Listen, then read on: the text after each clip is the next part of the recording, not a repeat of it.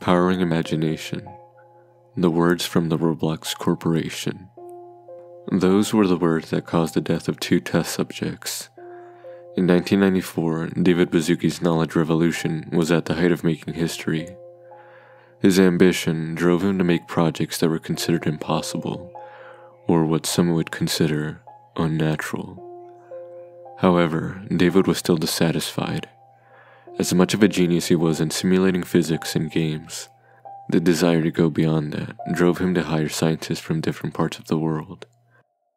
After months of an exhaustive search, he finally found 2 scientists that would help him in creating his ultimate masterpiece. David recruited 2 people of absolute trust. Their names were Ruby and Lion. He also recruited 2 more people of absolute trust, one of them being me. We were in charge of making sure to execute protocols if anything were to go wrong. However, the definition of wrong was completely different from everyone on that fateful day.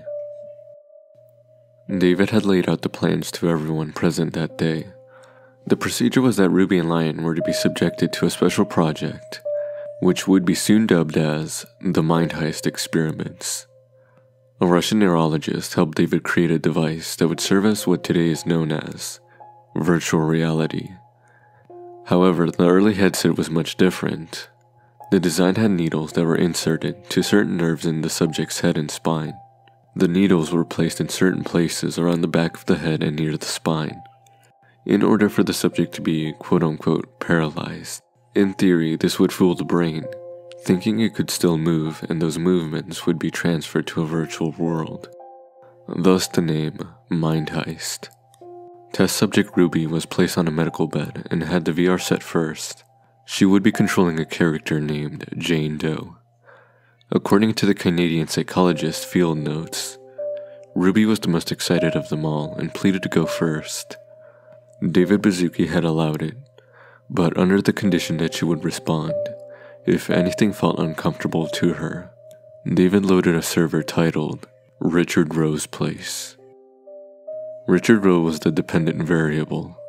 We were testing how much an AI could mimic human emotion. Once the needles were inserted, test subject Ruby had completely gone limp. Jane Doe had spawned in first. David Baszucki's first question was whether or not she could hear him. The following recorded messages from Ruby followed. I hear you loud and clear, David. It feels so much like a dream. A peaceful one. The room was filled with a silent vibe of excitement. Next came Lion. The same procedure was repeated, and Lion would soon successfully spawn in as John Doe. David Baszucki gave them the reassurance that they could walk away from the experiment at any time, but both pushed forward with the experiment. David had brought in the experiment.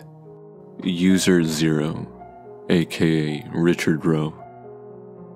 John and Jane Doe both looked the same color-wise, but Richard Rowe had a red torso. David made sure that the Canadian psychologist and Russian neurologist kept things monitored and recorded. As he was about to present Richard Rowe to Ruby and Lion, David had specifically ordered for Lion and Ruby to identify themselves as John Doe and Jane Doe, respectively. Richard Rowe is an AI capable of understanding human emotions and even mimicking the current emotion the user is in at the very moment. If the experiment were to be successful, Richard Rowe would be implemented in one of David Baszucki's future games.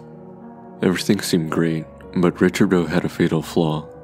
The design of the VR headset connected to the limbic system, and Ruby at the time suffered from a situational depression. Lion, on the other hand, was a perfectionist. It is unknown whether or not David knew about Ruby's mental state, or whether he designed Richard Rowe with that in mind. The following recorded conversation ensued between John Doe and Jane Doe. Hello, I am Richard Rowe. Hello there, Richard. My name is Jane Doe. And I'm John Doe. Hello, Jane. John. Welcome to my place. This all feels like a dream. What is a dream? Are we sure we're not accidentally gonna make this AI question its reality? David Baszucki had given the go-ahead against the Canadian psychologist's better judgment. The test continued. What is your purpose, Richard Rowe? My purpose? The eerie pause caused silence in the room, in an already intense environment. I bring happiness to players who join. Will you come to stay to play? Of course, we will. Richard Rowe had generated what would soon be called a Dominus. This early prototype Dominus allowed Richard Rowe to create anything he wanted. Richard Rowe had generated a playground, a set of 3 swings, and 1 slide. After almost an hour, it seemed that the experiment would be a success. The AI enjoyed its time with Ruby and Lion. Eventually, the AI considered them friends. David had asked to tell the test subjects to prepare an exit procedure. But there was one more thing he wanted to test, a resetting test. David had asked Ruby and Lion to reset their characters to test the respawn. Once told, they reset and their characters fell apart. The AI started getting restless, asking where they'd both gone, displaying fear and sorrow. The Russian neurologist noted how fast and realistic the AI had learned emotions.